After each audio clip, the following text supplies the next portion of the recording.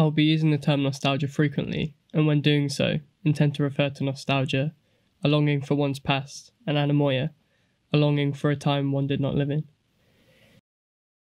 I am obsessed with Saturday Night Fever. It is the air in my lungs, the blood in my veins, my ultimate demise if I am without it. I want to own the essence of this film and consume it, be around it, become it. I want to live in 1977 right now. I am discontent with right now. In my performance of the past, am I simply doing the least but expecting the most when carving its perfection? Or is there a profound layer underneath this perfect skin? An imperfectly perfect performance? In my longing, what is my responsibility when reviving the couture style of Tony Manero and Stephanie Mangiano? Do I really want to live in an impoverished suburb, or work on the chain gang for minimum wage, slaving away 17.5 hours to buy a hairdryer? Or walk into a club with all but one person being white? Or be around in a time where racism, sexism, and gender discrimination were more acceptable, and because of this, say something non-politically correct on average every 1 minute and 24 seconds? What is my political duty whilst playtesting this fantasy? How do I become this character but disown their traits and honour their victims? What is my duty to nostalgia? It's a scary prospect living in a world where nothing ever changes, but I feel that this is a prospect we are on our way to fulfilling. In our quest to rapidly generate ideas and respond to an exceedingly dynamic environment, the past is a quick fix. But in doing this, is there a political implication of this pastiche that is being overlooked, and a naivety in one believing that this can continue to work and pay off? In referencing the past for a quick fix, are we simply doing the least and expecting the most? Or as some may try to argue, is this simply refinement? But should refinement also acknowledge a problematic past and demonstrate its progression, requesting that you praise its ability to change?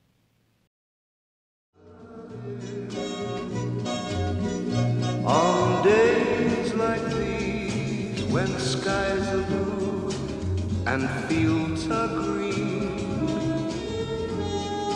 I look around and think about what might have been. And then I hear sweet music. Just cause talking about generation. Got a thing for you, and I can't let go.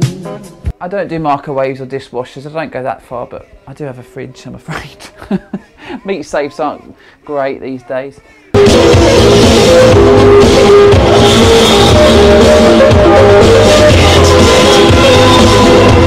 I don't think there was a day went by without sort of being beaten up, simple as that.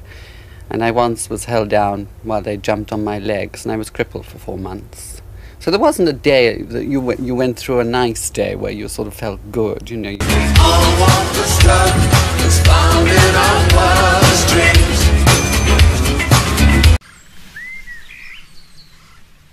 You want a timeless song, I wanna change the game. Like modern architecture, John Lautner coming your way.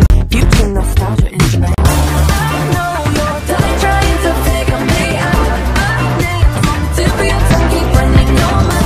You want the rest.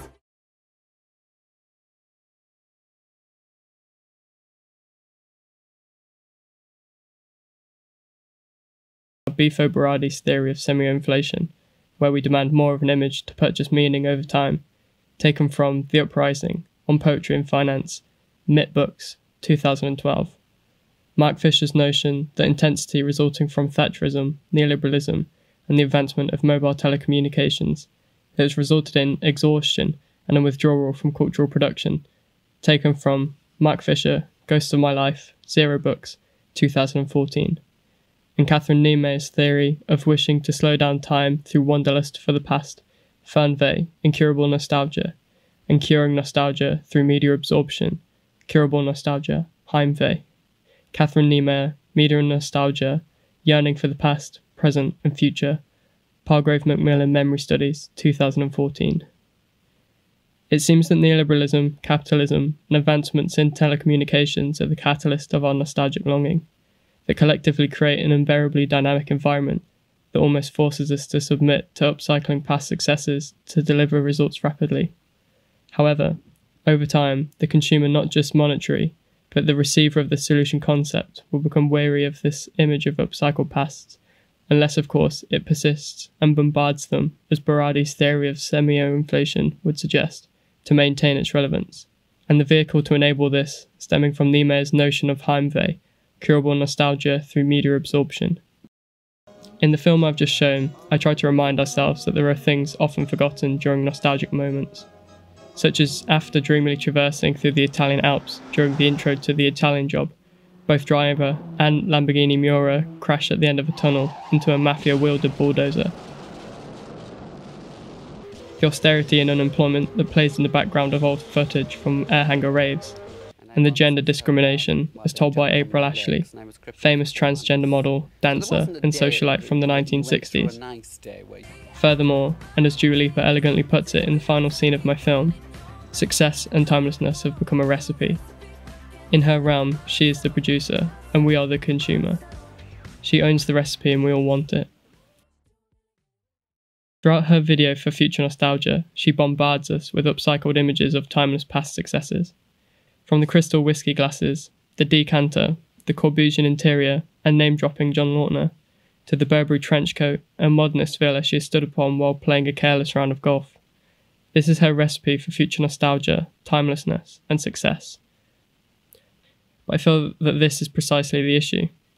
In a place that does not progress, yet moves so quickly and that forgets people so easily as a result, when stood within a performance that is sculpted from pastiche and timeless ideas, how does one stand out? One cannot unless they are also timeless, or at the very least, different.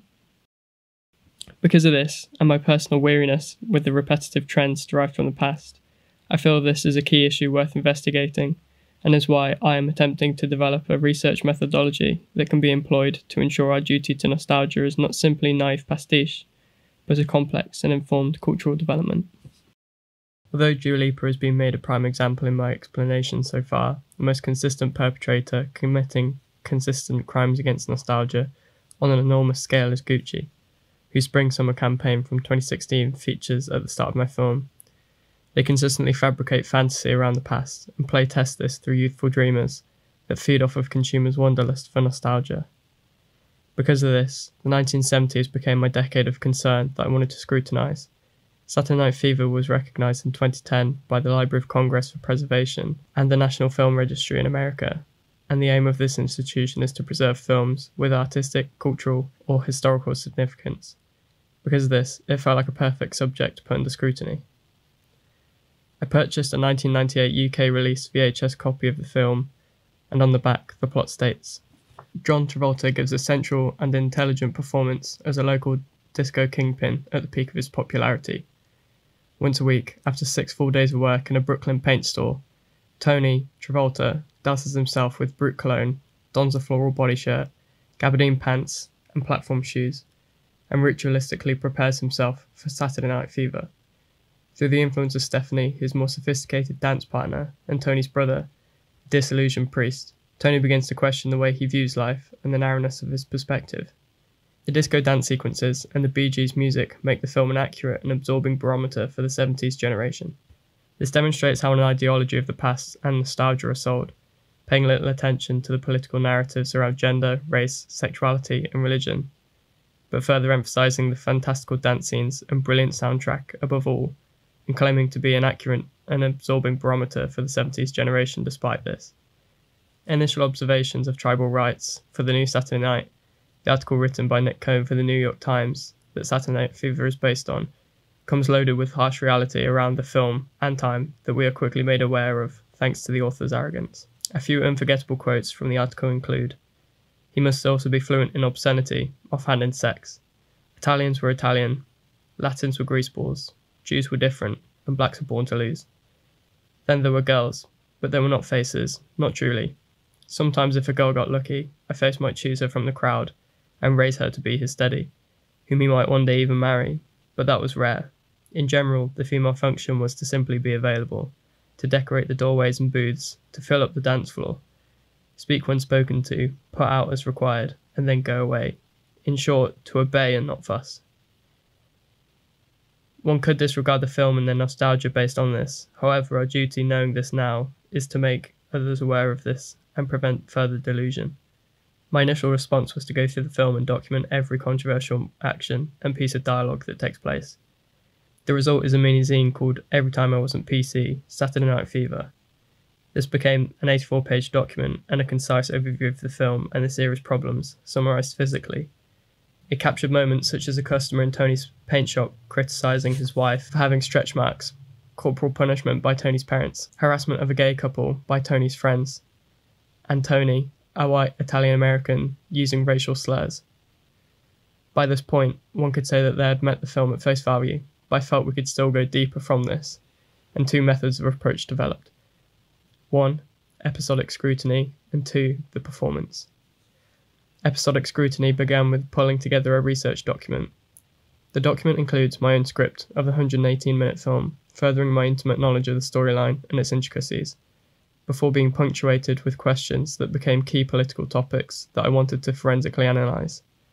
These include film locations then and now, that involved virtually exploring film locations with Google Street View to identify economic, cultural and political shifts in Bay Ridge.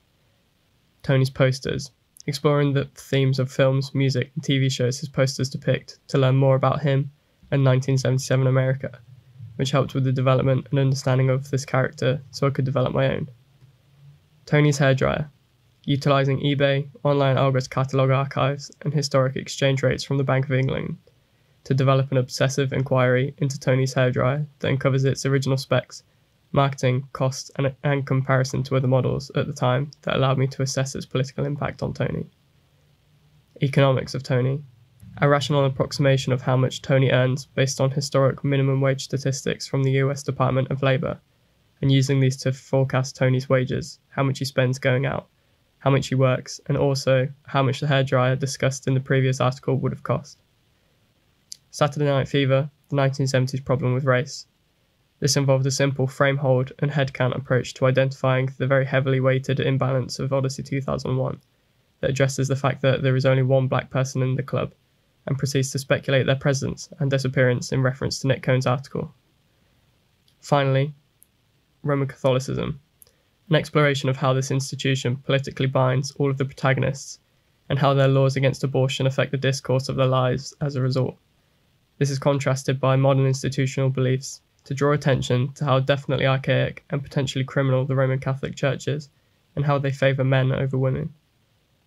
These inquiries created a distance between myself and the reality I thought I knew of this film, stepping into a space of criticality that allowed me to better understand the programming of the time I longed for.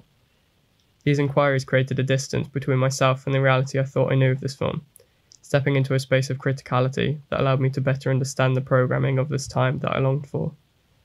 From this, I was able to contrast this with our current socio-cultural political climate and assess the impact that reviving this ideological past would have. Rather than distribute the faux nostalgic fantasy I'd developed previously, this produced something that could be shared to create discussion around my nostalgia and address the problematic intricacies that lie beneath an aesthetic past. Initially, this was simply to share my films publicly on platforms such as YouTube and consider creating a website for this series. However, I wanted to engage with a specific audience, so I distributed the film to Dua Lipa, Tom Carson, Chief Operations Organiser of Warner Records, Dua Lipa's record label, Ben Mawson, Dua Lipa's manager, and Alessandro Michel, creative director of Gucci. And lastly, the people who are nostalgic for this film like I am, which involved distributing my series and this Fever online as a watch-free online version of Saturday Night Fever. The second approach to exploring our duty to nostalgia was to develop a character and performance that would become a more physical engagement with my nostalgia in the film. The aim of this was to become Tony and playtest his reality, which was achieved through two outcomes. The first was to create a costume that would allow me to become a Tony-like character through creating an outfit to perform in. The second process was to learn some moves and channel my new understanding of Tony's character into imperfect performances that imitated the film. Both of these processes were very challenging for me, I have a very limited knowledge of sewing and tailoring, so obtaining a high quality outcome was going to be difficult. Furthermore, the performances involved taking a massive step outside my comfort zone and overcoming my greatest anxieties around expressing myself so openly. However, I firstly want to discuss the costume. This consisted of a red polyester body shirt and gabardine flares, and there were several issues that I had to overcome almost immediately. Firstly, most of the materials and hardware took up to 10 days to arrive due to changes within postal services that were responding to COVID-19. This unfortunately staggered the process of making. The second issue to overcome was I've never sewn garments, and the vintage simplicity patterns I bought were not my size, with the shirt being a 42-inch chest and the trousers being a 38-inch waist, which I needed to make fit a 36-inch chest and a 30-inch waist. This process was rigorous and time-consuming, but worth it, initially involving taking 2 inches off all the seams on both trousers and shirt before pinning and tacking. This resulted in a rough fit, but was still some way off perfect, so the process continued: pin, tack, test, and then sew once I was satisfied. The fit was refined with darts in the back of the shirt and above the waist in the trousers to accentuate curves and nip in all the right places. Overall, I was satisfied with the results, but next time I would use a fabric with more elastine for the trousers, as I did tear through the butt sitting down. Great fit, but not great for sitting down, just dancing, walking and standing. I would also remember to put the sleeves on the right way around, so cuff openings face the right way on the shirt. Unfortunately, due to lockdown, I was unable to go out and meet people who might be able to help with my dancing problems. But fortunately, my partner used to dance Latin and ballroom to a very high standard and also studied at Patterson's Performing Art College in Coventry. So she offered to help me. We arranged FaceTime dance lessons where she taught me a simplified routine taken from Saturday Night Fever. As this process developed, my confidence grew, and this became something I wanted to explore and take further despite my anxieties. 4 performances developed, including my own version of the intro to Saturday Night Fever, imitating Tony's carnivorous eating habits and saying one of my favourite lines from the film, a dance sequence, and finally, a performance involving forensically recreating Tony's bedroom within my own. The bedroom performance was perhaps my most profound engagement with the film. Within this performance, for the first time, I found myself stood within a fictitious space that I derived from the film, simply using semiotics to code specific interactions, which allowed me to replicate someone else's life through a performance, and to some extent, now living part of my nostalgia. I would like to have explored this methodology of programming space for specific interactions further, perhaps by coding space to influence other people's engagements with my nostalgia through provoking unintentional performances. Our duty towards nostalgia has been mistaken as an aesthetic revival in search of good ideas, resulting in a weary disservice.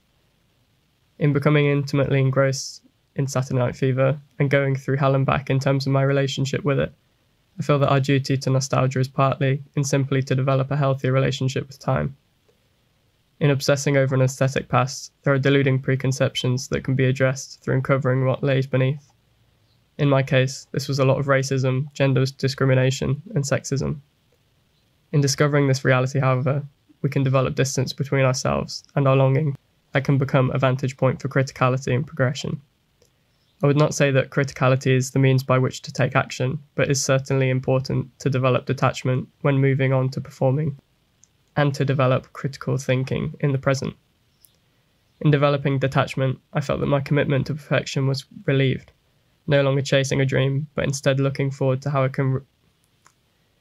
In developing detachment, I felt that my commitment to perfection was relieved, no longer chasing a dream, but instead looking forward to how I can create an alternative way of engaging with the thing, it would now seem, that I love. In doing this, I felt I could simplify how I programmed my surroundings to become what I wanted them to be, and sometimes created contradictions, the biggest of all being when I dubbed my garden shed Odyssey 2001. In a way, our duty is to break down our ideal of a refined or perfect performance of the past, and instead explore how it can be recoded and adapt to our environment and or limitations, which may as a result become playful spaces to further cultural development and exploration. The performances in their most basic application may lend themselves well to how we market nostalgia and develop a process of ideation. However, I feel that in critically approaching nostalgia, it has made me evaluate the institution's duty towards this in terms of ensuring honesty and critical thinking, rather than placing past successes on a pedestal and eternally maintaining that it is successful. Preservation is perhaps not ensuring success, but developing provocative conversations around emergent failure and sharing this with a wider audience to provoke discussions and evoke new ideas through critical thinking.